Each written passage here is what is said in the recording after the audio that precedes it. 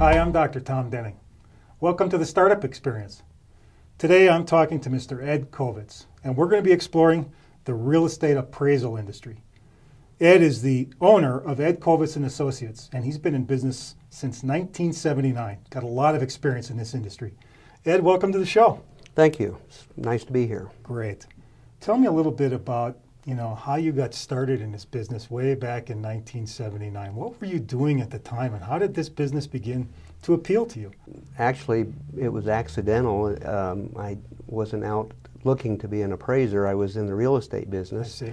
And the local bank asked me if I would do an appraisal for them. Mm-hmm. And back then, you didn't have to be licensed, or anybody could hang their shingle up and say, I'm an appraiser. Yeah. And so I thought about it, and I said, sure, I can do that. Yeah. And so I did, and one thing led to another, and I started doing more appraisals for them, and I realized that, hey, this is a pretty nice business, and I enjoyed it. It's something that you can just do on your own.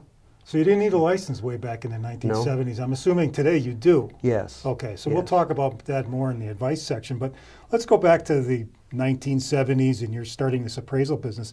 First of all, I'd like to really know what it is. I mean, real estate.